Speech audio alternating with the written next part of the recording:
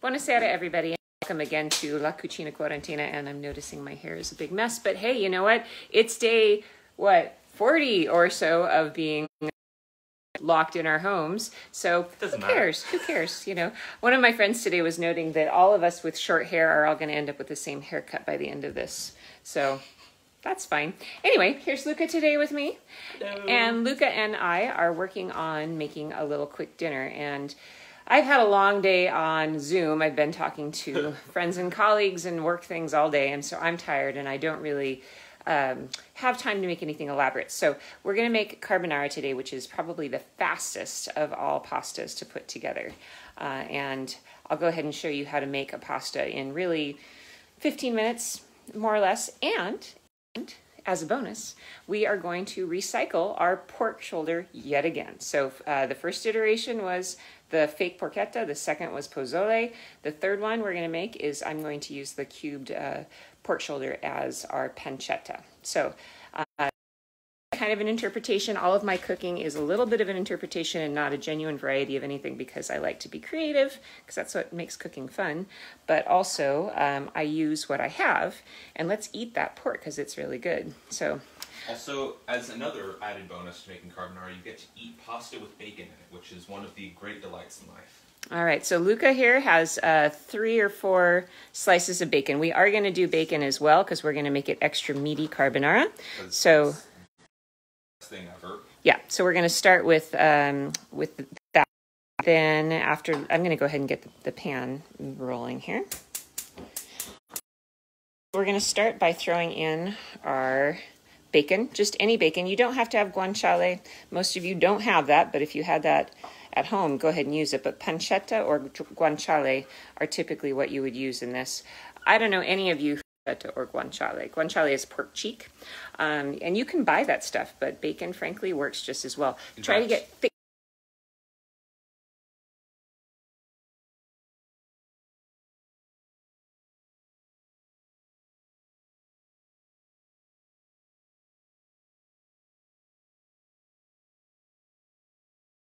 The Italian police. All right, here we go. So we are cutting up the bacon. And Luca, can you please smash and dice the garlic for us, as I have shown you? Indeed, I can.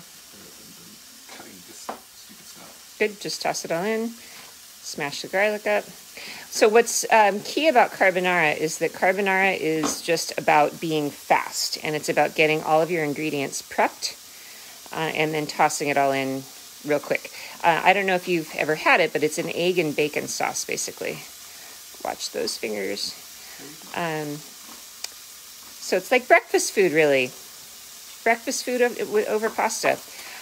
So carbonara is typically made out of 4 or 5 cloves of garlic, finely minced, 4 or 5 slices of bacon, sliced or minced, and then 2 eggs mixed with a cup of Parmesan cheese. So that's typically how we do it. I have a few little kind of twists on it that I do that are slightly different that I'm going to show you today. But you make the sauce separately, and after the pasta is all cooked, then you toss it in to the sauce. And that hot pasta, just the heat of the pasta, should cook the carbonara. Remember that one funny music video about the guy, the song about the guy who got a hot girlfriend, but then she couldn't make carbonara? Yeah, I do. I'm looking at this. This is 9 to 11 minutes. Actually, I'm going to go ahead and change this for some spaghetti. You can do spaghetti or fettuccine. I've also got, let's see, yeah, I've just got cheap. Here we go. This is 8 to 10 minutes. This is from Safeway cheap pasta, so we're going to use this. Always look on your box. I don't know if anybody's ever noticed that, but on every pasta box, no matter whether it's from Safeway or if it's from Barilla or something, it will always say your cooking time on the side. And since I have an audience, I want to make sure that I've got a pasta that is going to cook in the amount of time that I am here with you guys. So it'll take about 8 minutes for me to finish telling you how to make this recipe. So let's go ahead and toss this spaghetti in. I'm doing a full pound. Quite a bit of garlic. Yeah. So in goes the pasta. Woo! It was at a low boil, not a huge boil, but a low kind of simmer. Hey, you guys all seem to really like that lemon. Oh!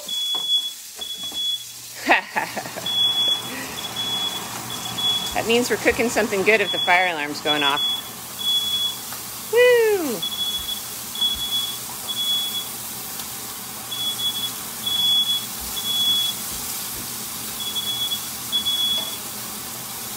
All right, and this time I'm not going to let the pasta get stuck together, so I'm actually dipping my spoon into my bacon fat reservoir, and I'm stirring it in here to break up the pasta, just to make sure the spaghetti does not stick.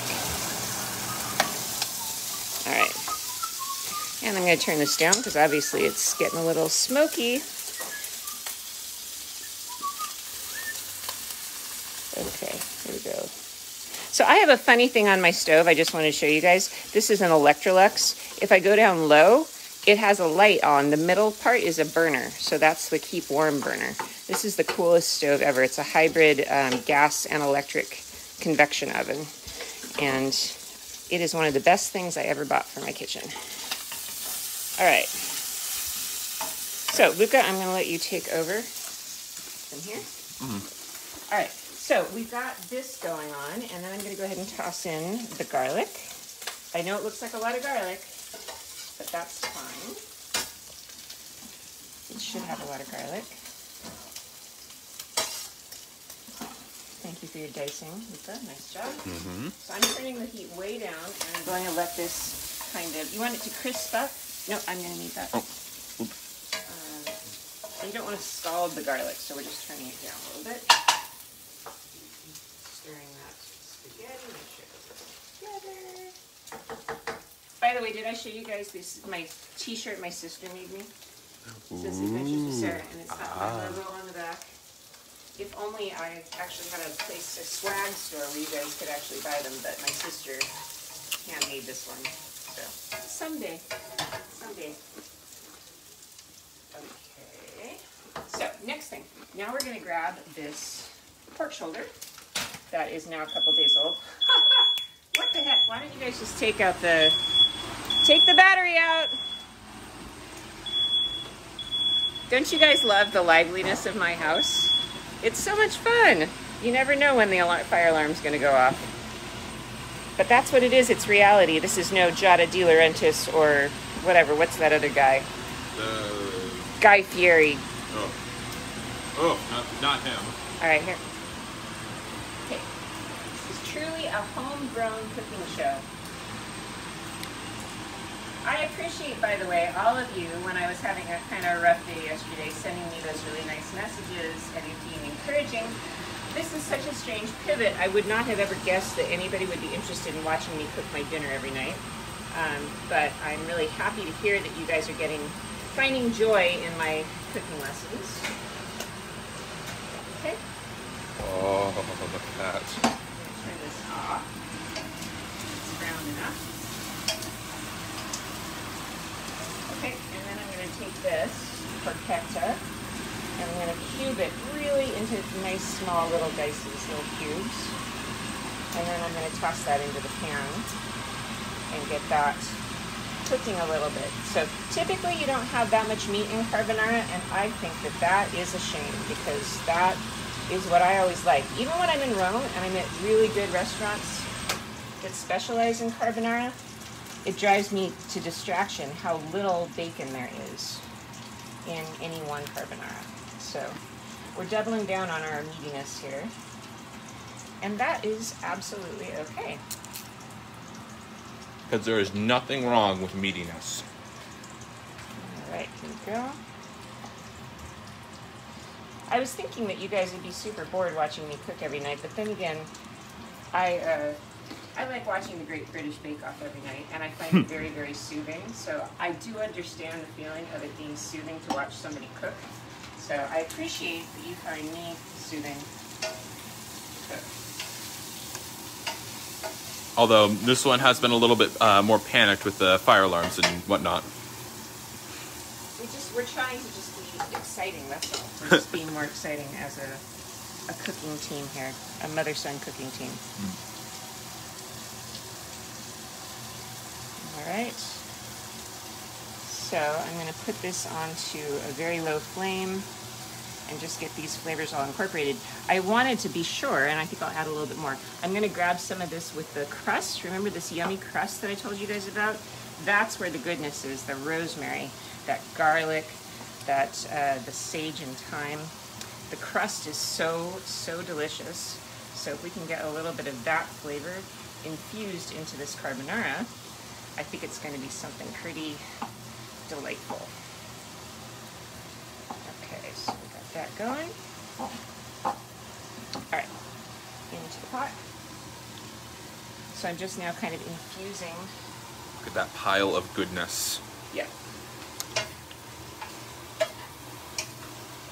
And I'm gonna kind of keep this pan warm. I'm gonna get this meat kind of heated through and scrape off all these little brown bits, because that's the yumminess. Remember, that's called the fond. And the fond is always where the tastiness is. We like those little burnt-on bits, because once they get scraped up and added into whatever your sauce is, that's the train to Flavortown, man. It's the first-class ticket to Flavortown. All right. Okay, so we've got step one done, which is our meatiness and our garlickiness. Our pasta is cooking really nice and quickly. So the next part of this equation is cheese. Parmesan cheese. So again, this Parmesan block is probably close to 5 years old, but that's okay. We keep on working with it. And next time you come home from Italy, be sure to put one of these into your bag, or several. I don't know if any of you guys remember, but in the fall, I came home and I had a wheeled suitcase full of treats.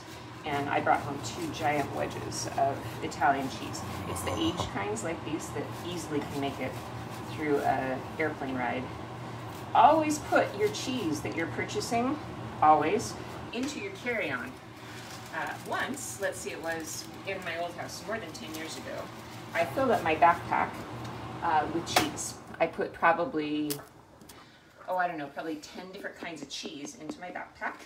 And they were all vacuum sealed, but even so, I put them all in the backpack. It was July. I checked the backpack. Oh no. Yeah. You don't remember this, Luca, because you I don't, were but... a baby. So my bag got lost. And my bag was sitting on the tarmac of the Rome airport for like 3 days in 95-degree weather. So eventually, when that bag made it back to Seattle, it landed on my doorstep, and it was the most foul-smelling bag. I actually ended up tossing the backpack because it was infused with the smell of rotten cheese. So this is my tale of woe that I share with you, only so that when you go to Italy next, you remember, do not put the cheese into your check luggage. Always put it into your carry-on. The only time I've ever gotten in trouble with cheese is actually, I was going home through the Paris airport and I tried to take a Camembert home.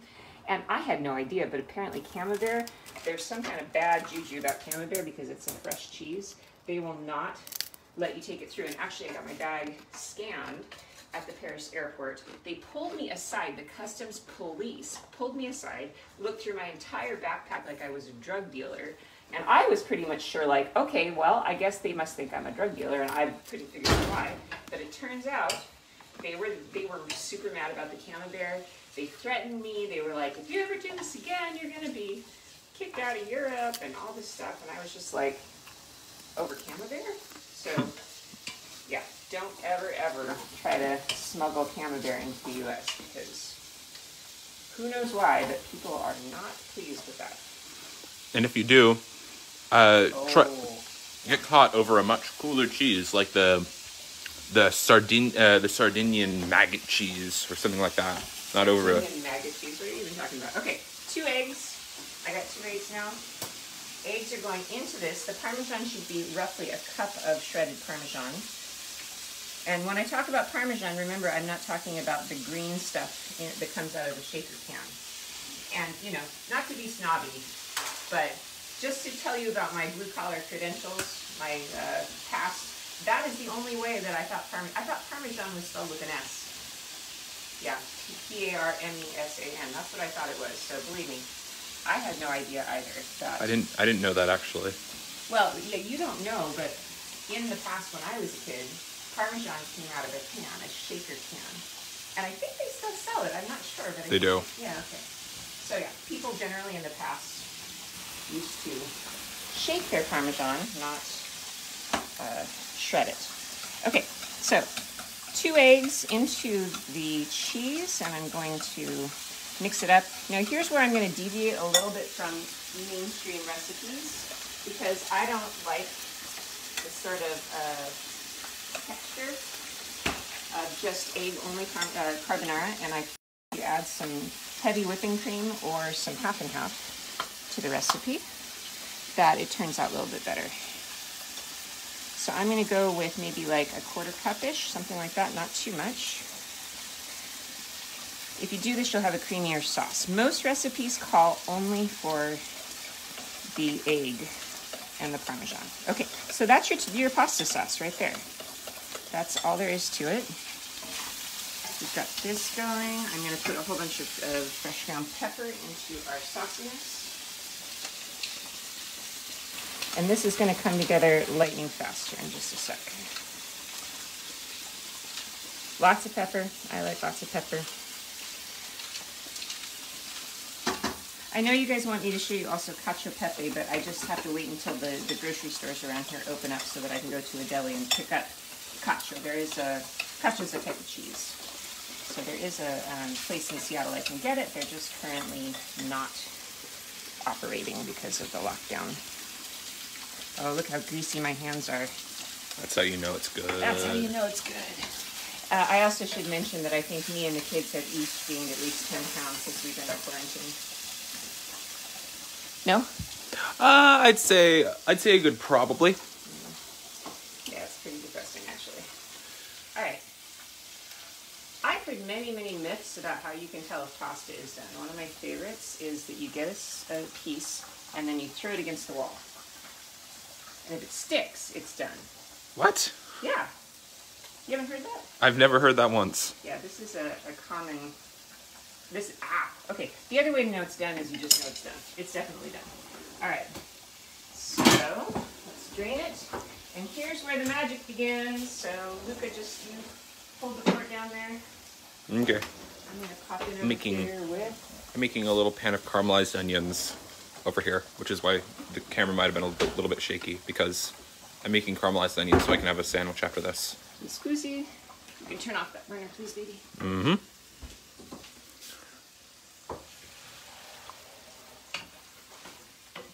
All right, so I am reserving just a little bit of pasta water and spaghetti so that I can thin the sauce if it's not the way I want it, okay? So I've drained the spaghetti. Now the spaghetti goes into the pan.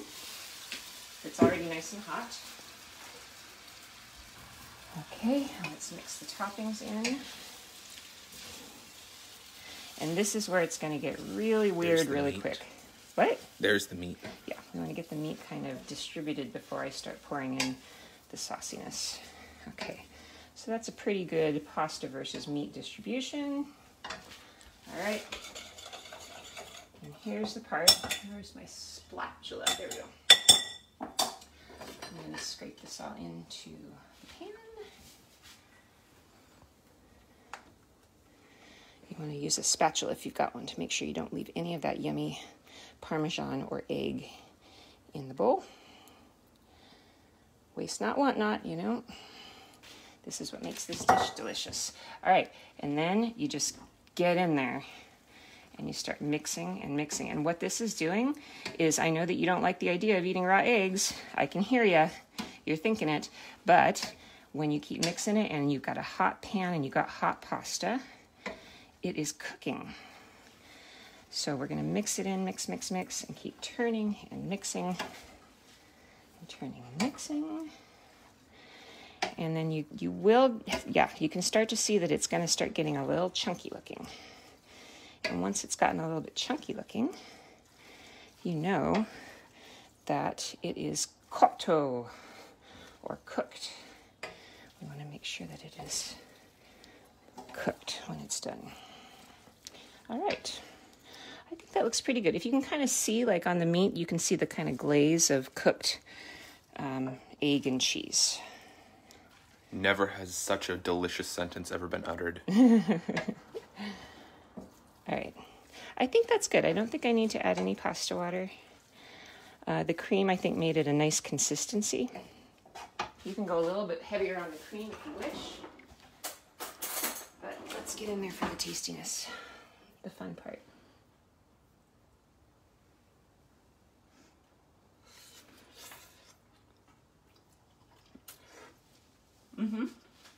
That's really good. Let's see, what does it need? Maybe needs a little bit of salt. Yeah, probably needs just a little bit of salt. Let's try with a piece of meat in it.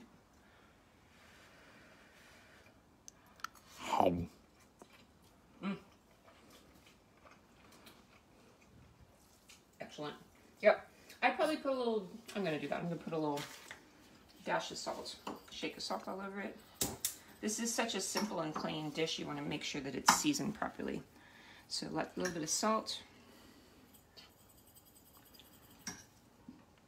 And then a little bit of pepper.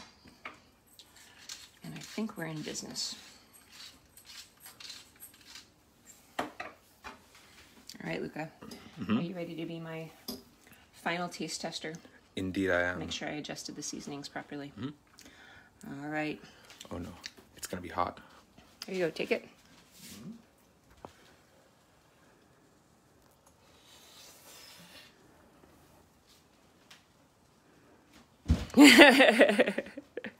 So good. Oh my goodness gracious me. Woo! That Yay! is so Mama good. wins again. So there we go. This is probably the easiest thing. I would say carbonara is akin to like the Italian version of top ramen. It is easy, it is cheap, it's quick, and you can kind of jazz it up with whatever you've got. If you want to dump some peas in there, you can. I mean, don't tell any Italians I told you to do that, but you could. It's really good. And it's a great way to use up leftover pork roast. If you've got that, you can make it a little extra meaty. You could also add in, if you wanted to, some diced rosemary. I mean, dress it up, have some fun with it. You don't have to stick to the strict interpretation. Okay, I'm gonna just stand here eating this, so I better go sit down before I get rude and chew on camera too much. Luca's gonna plate it.